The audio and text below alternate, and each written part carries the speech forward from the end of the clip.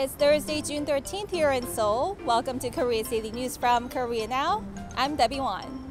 South Korean President Moon Jae-in said he hopes to meet with North Korean leader Kim Jong-un before U.S. President Donald Trump visits South Korea later this month. Speaking at the Oslo Forum in Norway on Wednesday, President Moon stressed that he's ready to have talks with Kim at any time and that the timing is up to Kim. Moon also emphasized the urgency of Pyongyang and Washington resuming formal dialogue, warning that the two sides can lose momentum for dialogue if the current stalemate in nuclear talks is further drawn out.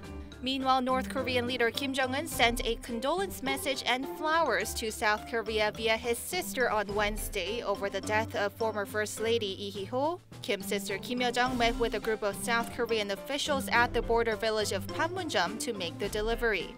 After the meeting, Eui-yong, the head of South Korea's Presidential National Security Office, told reporters that Kim expressed hope to continue inter-Korean cooperation in honoring the efforts made by Hee-ho for the reconciliation and cooperation of the Korean people.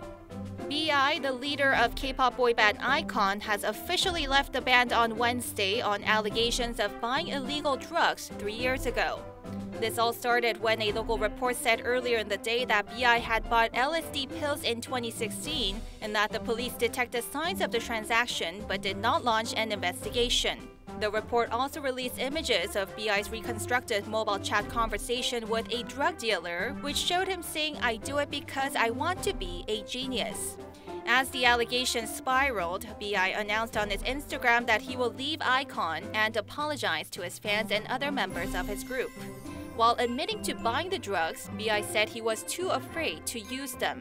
And his management, YG Entertainment, offered a public apology over the drug allegations and ended its contract with BI. And there's a new claim that Kim Jong-nam, the half-brother of North Korean leader Kim Jong-un, who was killed in Malaysia 2 years ago, was an informant for the U.S. Central Intelligence Agency, or the CIA. That's what Washington Post journalist Anna Fifield wrote in her new book about Kim Jong-un titled The Great Successor. The book says that Kim Jong-nam usually met his handlers in Singapore or Malaysia, and once the North Korean leader found out that his half-brother was providing information to American spies, he ordered for Kim Jong-nam to be killed, leading to his assassination at a Malaysian airport in February 2017. The book also mentions that Kim Jong-nam had a very close relationship with his uncle and top regime advisor Chang Song-taek, who was executed by the North Korean leader in 2013. And those are your top stories for today. For full-length articles, you can check out the official Yo-jong News website, linked down below.